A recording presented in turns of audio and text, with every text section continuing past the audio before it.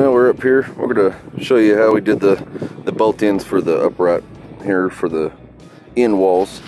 So this is the Gorilla tape that we're using. It's some good stuff. I'll basically cut that off. This is basically just to hold it in place while the concrete's set up. Concrete's all set up now, so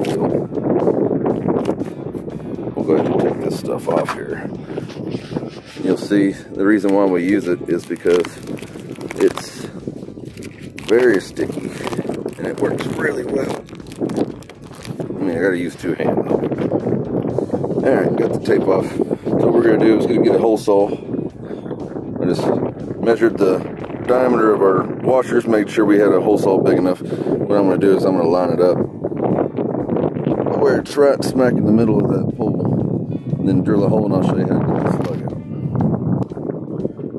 Alright, so we got it drilled. That's right in the middle of it. So let's take a flathead screwdriver, stick it down in there, kind of wiggle it, and then give it a pop. There it goes. Just kind of work your way around it, and it'll just kind of come out until you get the depth that you want. You don't want the bolt head sticking out, so do this, and then we'll drill a hole through this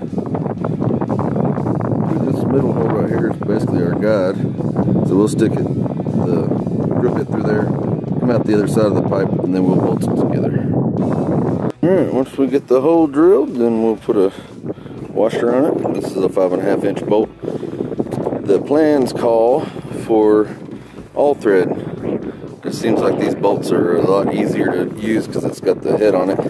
All thread, you got to put two nuts together, and you got to countersink this a lot more. So we figured we do it like this, and it'd be a little better. So just gonna pop this guy in, and we'll put some Loctite on the nut on the back side, tighten it up real good, and it'll be good to go.